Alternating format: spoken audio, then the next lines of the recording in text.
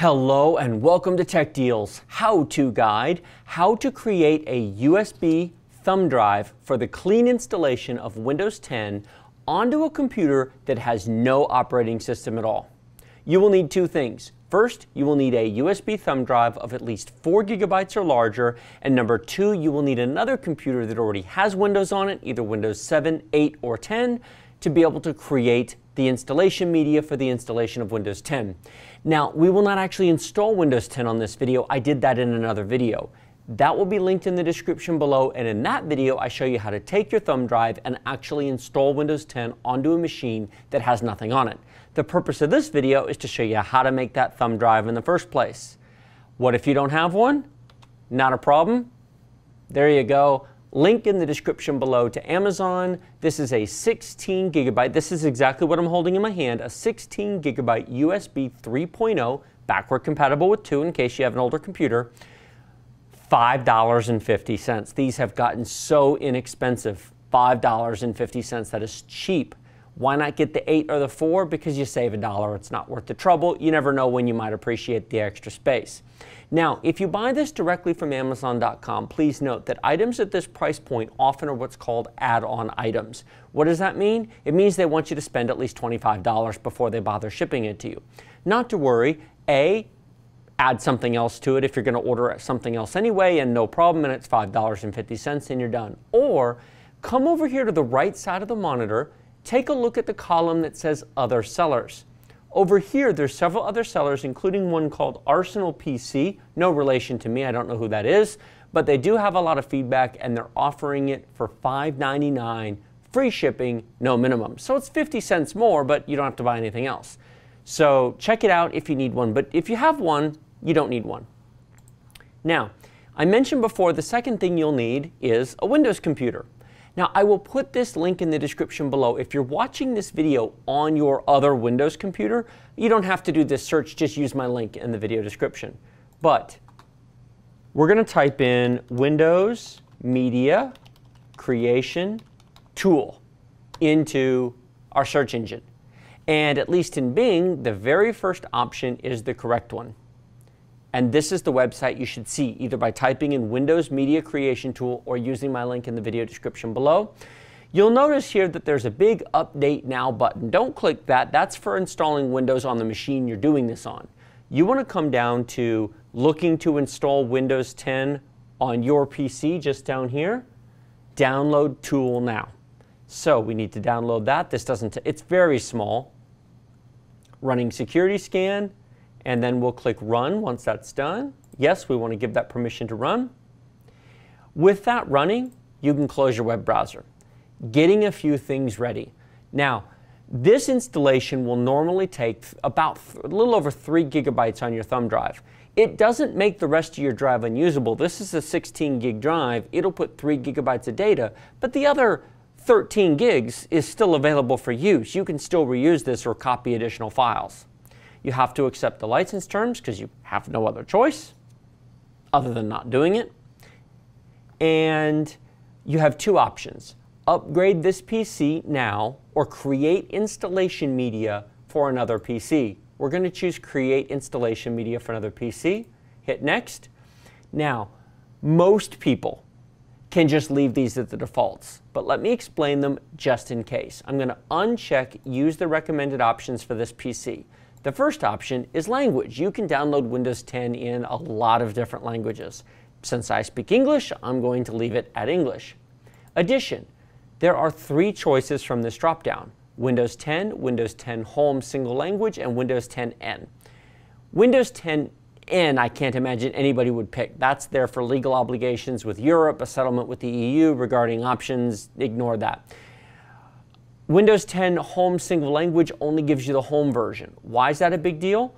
Well, the standard Windows 10 option actually puts both Pro and Home on here. It doesn't take up extra space because really there's no real difference in Windows.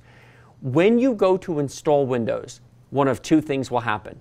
Either you will put in your product key and it will automatically figure out install Home or Pro based on your product key, or you'll click skip the product key for now, and then you tell it to put Home or Pro in your system. If you do have a product key though, make sure you actually pick the one that you have a product key for because you can't change it later. The only real thing that you should look at here is architecture. Most of you should choose 64-bit. What happens if you choose both? If you choose both, it takes up 6 gigabytes instead of 3, and because that's actually 2 completely separate installations. If you want to create a USB thumb drive that you can use on many different computers, that's what you would use both for. When you use a both thumb drive, one of the first questions it will ask you is, do you want to install 64-bit or 32-bit when you go to install Windows? However, if you're just doing this for a one-time use, don't bother.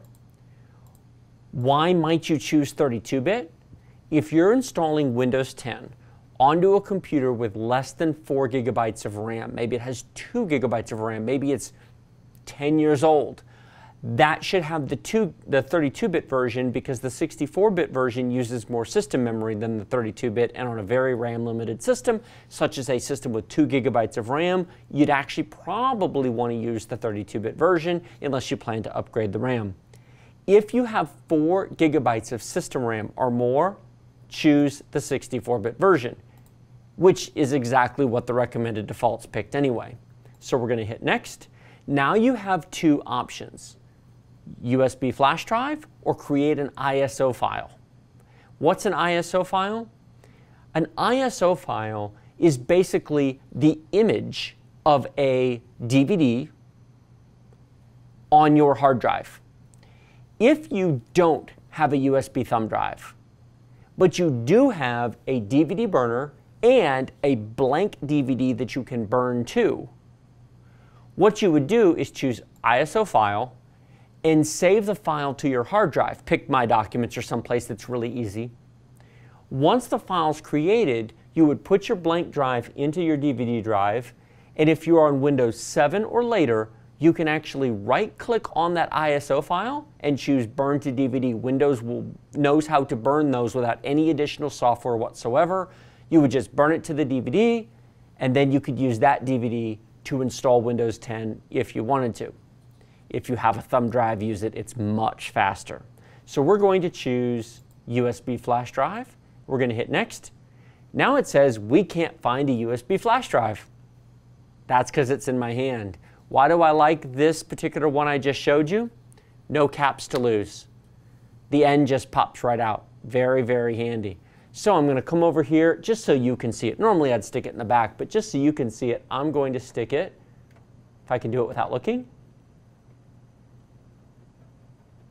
There we go, into the USB port. And it popped up a message saying, what should we do? No worries, we'll ignore that.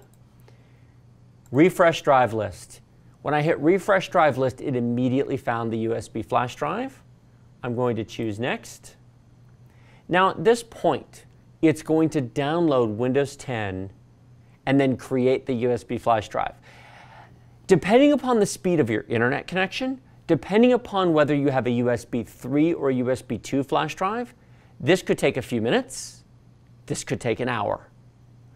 If you have a slower internet connection, if you're using a slow flash drive, go walk the dog, go have dinner, go have a snack, get your coffee, watch a TV show, do something else. You can still use your computer while this is going on, by the way. This doesn't stop your computer. You go browse the web, check your email, do what you want to do. But how long this takes will completely vary depending upon your internet speed and your USB thumb drive speed. And it says we're 30% done. I have a fairly decent internet connection. However, this will still take more time than you want to watch, so I'm going to trim this video and we'll be back as soon as this is finished. And we're back. We are at 97% progress on creating the Windows 10 media. After it downloaded, it started this process. How long has this been? Oh, about 15 minutes or so. Not too bad, but again, how long this takes will depend upon your internet connection and your computer speed and how fast of a USB thumb drive you have.